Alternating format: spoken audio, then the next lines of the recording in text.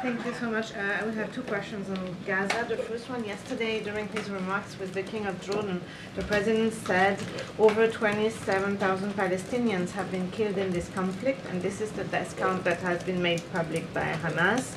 So do you confirm that this death toll is accurate and can be seen as the official death toll in Gaza? Have you been able to verify this figure? The president was referring to publicly available data about the total number of casualties, and as he said, too many of that total number, unfortunately, are innocent civilians. He was referring to publicly available data.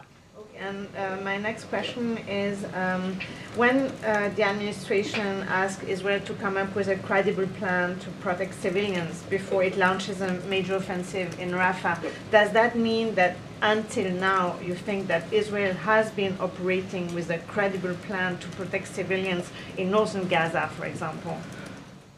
Again, we're not, it's hard to, I don't want to get into armchair quarterbacking past operations here. That said, as you saw when they operated in North Gaza, and then as they started to operate more in Khan Yunis, they did take steps to allow safe passage for civilians. They dropped leaflets telling them where to go and how to get there.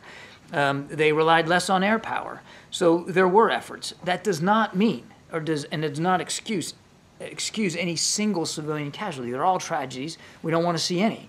But the Israelis have shown an effort in the past to try to account for the movement and the safety of civilians. And again, as they ponder and consider major operations in Rafah, now with everybody moving down there because of what happened in North Gaza, because of what happened in Khan Yunis, they have a special added burden to make sure that they can provide for their safety and security and sustenance.